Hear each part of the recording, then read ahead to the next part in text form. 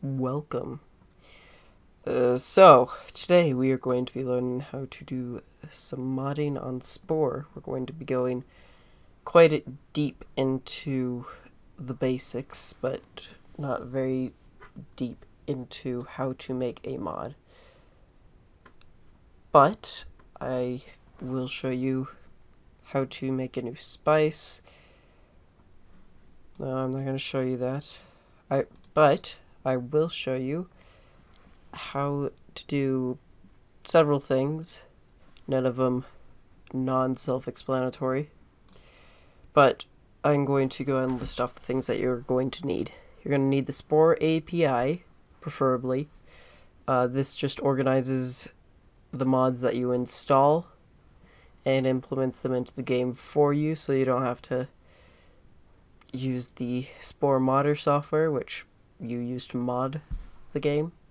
You're going to need Spore Galactic Adventures so that you can determine whether or not the mod's even going to work.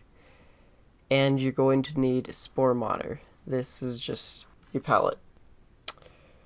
Okay, so I've already got a project here, but you're going to go ahead and select New Project, Spore Gaming Graphics, Spore Audio, or Player Creations. Any one of those will work, or all three.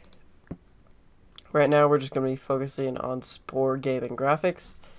You can rename the project to whatever you want, so I'm just going to move mine to Test. Press Enter or OK to accept the mod, project. And then you've got this workplace. Project Settings basically shows you what settings there are, so you can change the project name there. You can add or remove a project. You can change the packing path, so we can change it to Spore, to Galactic Adventures, or to Custom.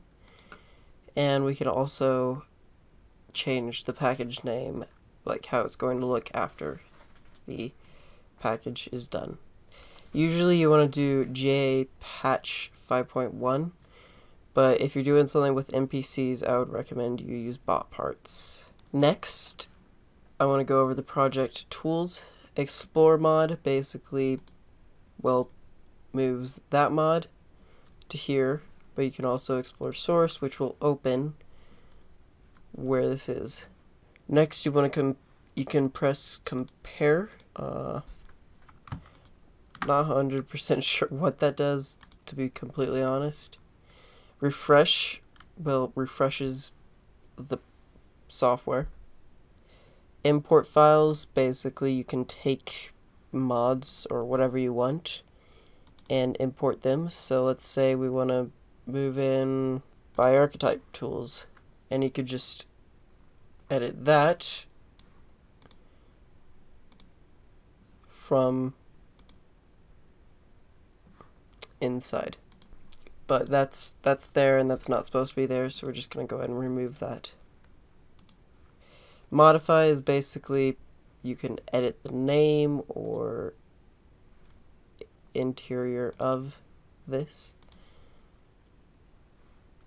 You can remove files by selecting that, but it will ask you, and that's kind of helpful. You can rename stuff, which we're not going to do. We can add new folders. Yes.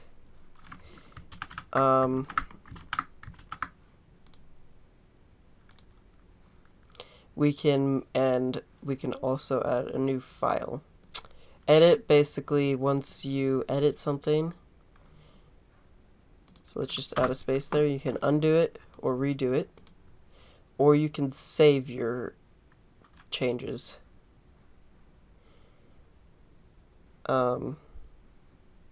And then utilities, basically you can convert different names into hashes, for example that, or hexadecimals into decimals, or decimals into hexadecimals. And that's about it. The file you can import, it's just self-explanatory here. You can pack and run the game here.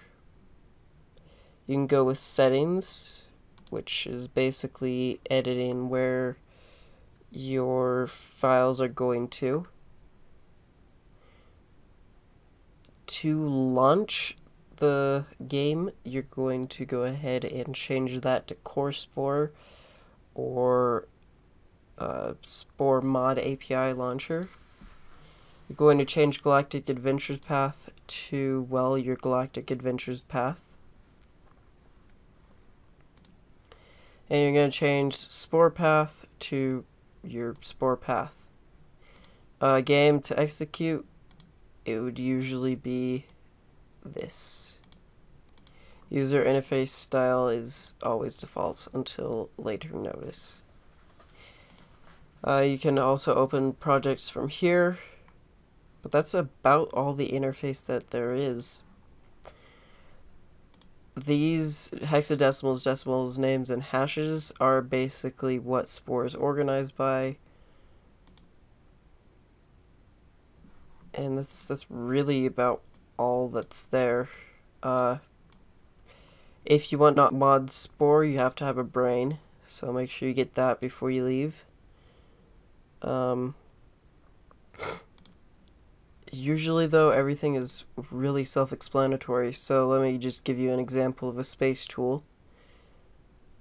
So you can assume that this is a military beam laser by the names. You can go to different files, such as interstellar upgrades, interstellar drive upgrades. You can duplicate these so that you can make more powerful ones.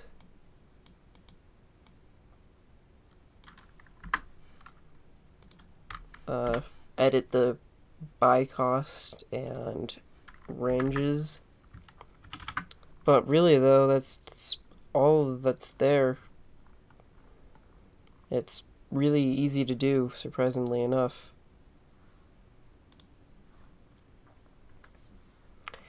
But yeah, that's about it. Thank you for watching. We can do another one of these if you guys need it. Goodbye.